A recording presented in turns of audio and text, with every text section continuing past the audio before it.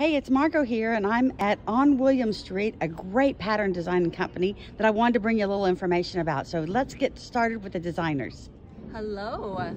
And who are you? So I am Kimie, and this is Missy, and we are sisters. Oh, cool. We are 2 of 6 girls, so we have a lot of fun. We've been quilting together for a long time. Yeah, great. And we've been doing on William Street for about 9 years.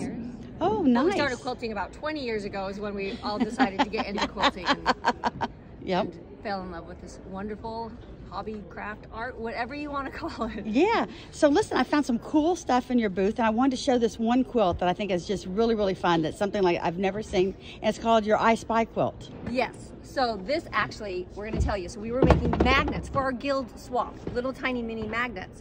And I'm like, how fun would it be to make a quilt of 2-inch squares? And then luckily logic hit, and we decided, okay, let's maybe not 2-inch, but we love the idea of just fun little squares that are easy to pull out of scraps of everything you could possibly think about or want. And so a scrap buster. It is totally. This all came from our scrap bin. Yeah. Oh, wow. And there's little pieces, so don't go out and buy a whole bunch of fabric. Pull out all those leftover ones you've already got. Okay, it's so cool. So how did you come up with all these different ideas? We send out basically just like to family and friends and said, okay, so we need a list. We're gonna do an I Spy quilt. What do we put in it? And people just send us like all kinds of just ideas. And narrowing it down to 100 was not easy because we had a lot of really, really fun ideas. And some of the things that we've put in here is, some of it is like nostalgia. So like the gumball machine is something we grew up with.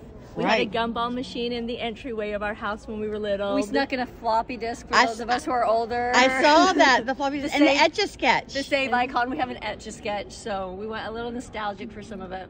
I thought that was great. That was one of my favorite parts of that when I saw I found the Etch-a-Sketch, and I was like, oh my God, I love it. We also tried to come up with things that like you normally wouldn't think about or see in a quilt. I mean, who has made a hairbrush, you know? Or a toothbrush, which is her youngest daughter's.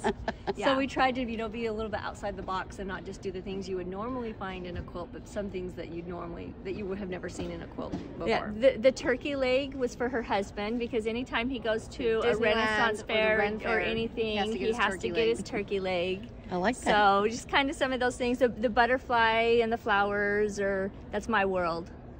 So. Okay, cool. So this is paper piece, is what it says. Yes, it's all foundation paper piece. Okay, and so how hard is it? Okay, we made it really easy for you. So this one actually, some of them are a little more complex, but when you get the book, you're gonna go through it and you're gonna see each of them is going to have a level. So depending on how many pieces, how tiny pieces they are, you're gonna see a level 1, you're gonna see a level 2, or you're gonna see a level 3. If you're new to paper piecing, you just start with the level 1s. By the time you know that, you've built up confidence. Now do the level 2s. By the time you get to the level 3s, you'll be a pro and be able to paper piece anything. Okay, that's great to know. This sounds like a very fun project. It totally is. It is. It's a lot of fun. And it's addicting. It's like you start making these little blocks and then you just want to make more. Yeah. All right. Hey, thanks for the info. I really appreciate it. No problem. Y'all have a great day. You too.